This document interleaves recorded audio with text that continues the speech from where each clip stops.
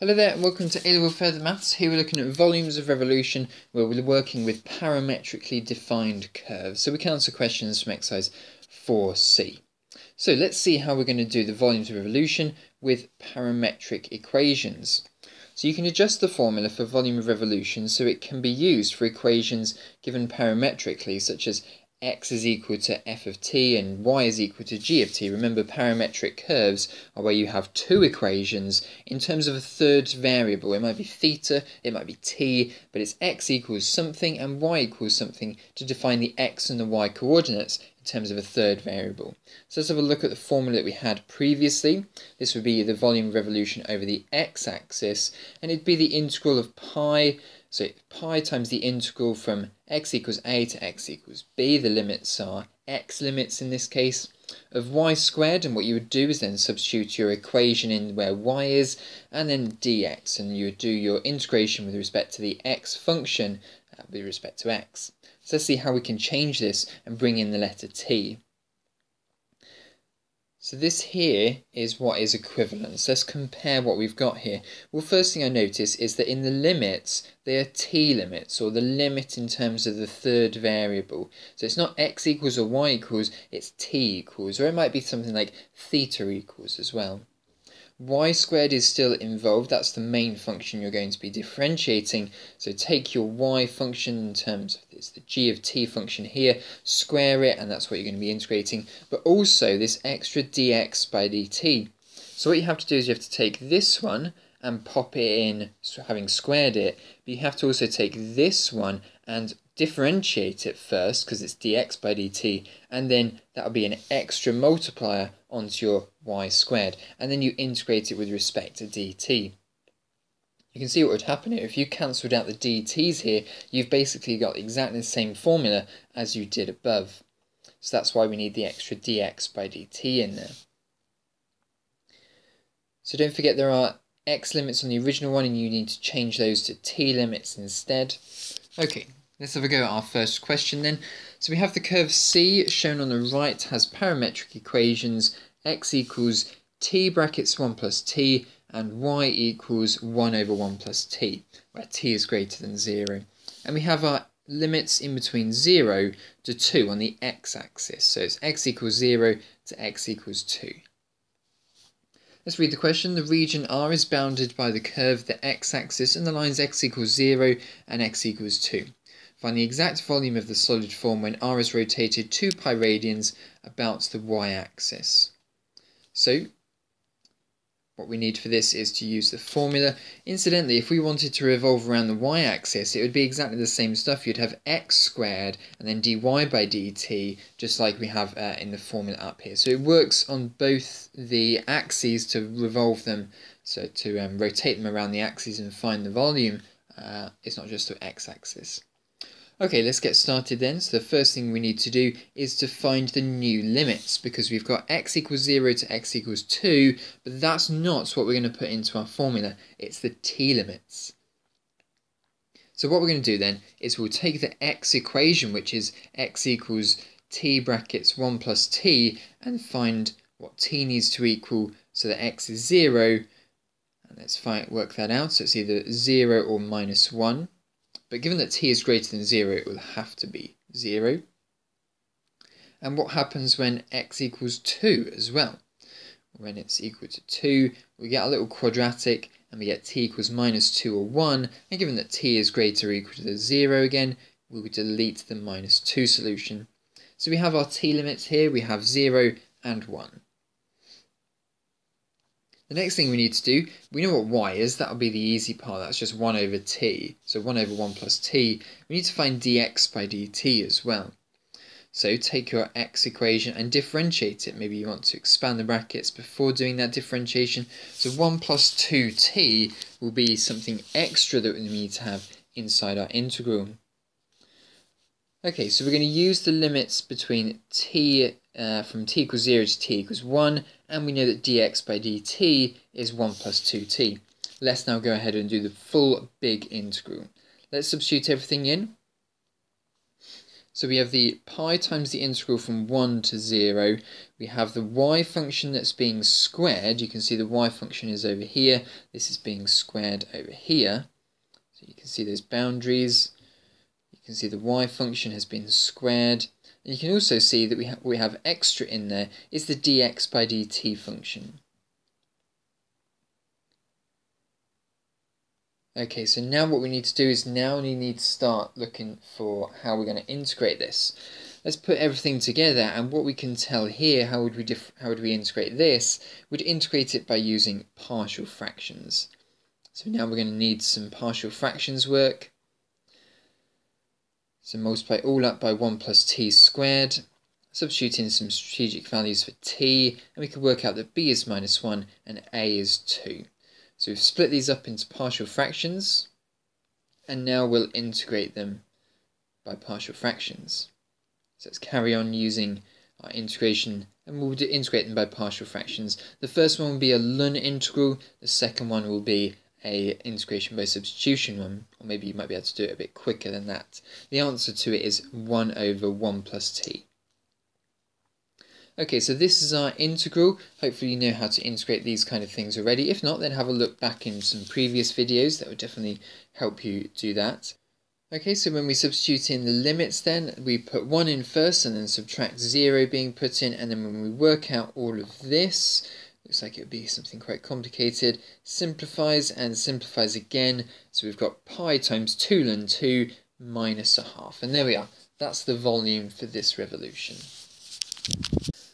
Right then, so it's your turn to have a go at this question here then. So it's page 84, exercise 4c, question 4. Just want to highlight to you that you're rotating through 2 pi radians about the y-axis. In the previous example, what we've done is rotate about the x-axis. So go back and have a look at what you need to do for rotating around the y-axis and the formula you need for that.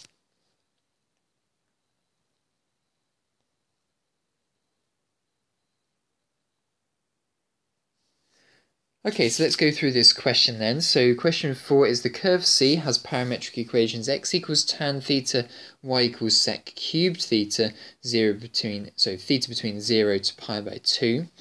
The region R is defined by the curve the y-axis, the lines y equals 1, y equals 8, and is rotated through 2 pi radians about the y-axis. So it's going to go in that way round the y-axis. Find the volume of the solid formed of the revolution. So, first thing we need to do then is work out our new limits, because we've got y equals 1 to y equals 8, which is not a theta limit. We need a theta limit. So we know that y is equal to 1, and we know that y is equal to sec cubed. So that will imply that sec cubed theta equals 1. Cube rooting both sides, we'll get sec theta equals 1 still, so therefore cos theta will equal 1, and when does cos theta equal 1? When theta equals 0. Moving on to the next one, when y equals 8, well that will imply that sec cubed will be 8. When we cube root both sides, that will give us sec theta equals 2, and that will mean that cos theta equals half. Now that will happen at 60 degrees, that will be pi by 3 in radians. So there we are, our limits are 0 to pi by 3. Now what formula are we going to use for revolving around the y-axis? Well, it's going to be the pi times the integral between pi by 3 down to 0 of x squared dy by dt dt. You can see how the letters here are changed from the question that we worked on last. That's because we're revolving around the y-axis and not the x-axis. So make sure you know which formula to use depending upon which axis you're revolving around. So the next thing we'll do is we'll then start substituting in some of these values. So when it says x squared, that means take this x equation here and square it. So that's going to be tan squared. dy by dt, okay, we need to differentiate sec cubed, so it's going to be 3 sec theta tan theta times sec squared. So that's just using the chain rule there. So we could simplify that to 3 sec cubed theta tan theta. That would be with respect to d theta. So we've not used t, we've used theta in this question. Okay, the next thing to do then will be to simplify what we've got and then have a look at how we're going to integrate this. So it'd be move the 3 to the front, tan cubed theta sec cubed theta d theta cubed theta.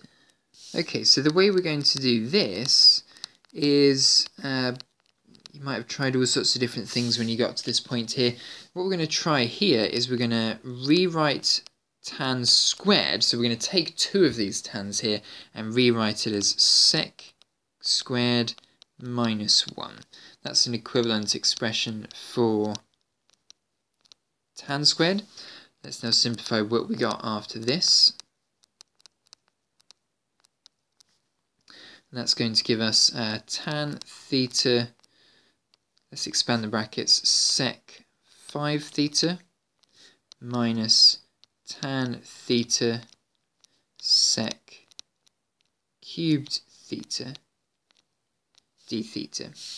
Okay, let's move on to the next page and work this out more carefully.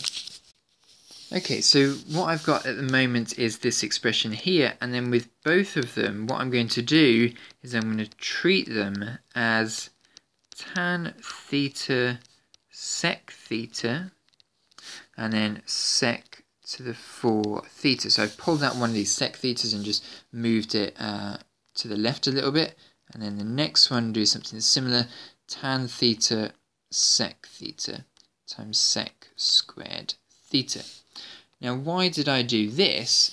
The reason is I'm trying to follow the inverse chain rule of integration. So if I'm trying to integrate something that looks like some function of x to the power of n multiplied by the differential of f of x, then the answer to this is 1 over n plus 1 f of x to the power of n plus 1. Reason being is that when you differentiate this, you differentiate the outside of the function first by bringing the power to the front, and then you differentiate and then reduce the power by 1, and then you differentiate the inside of the function, and that's where the f dash of x comes in. So if you notice that tan theta sec theta is the differential of sec theta, so this is what we can do here. In both of these questions, this bit here is the f dash of x part, and this is the function to the power of n.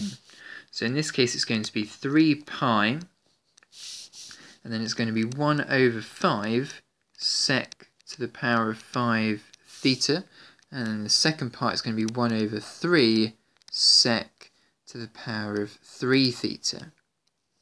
That's going to be in between the boundaries of pi by 3 to 0.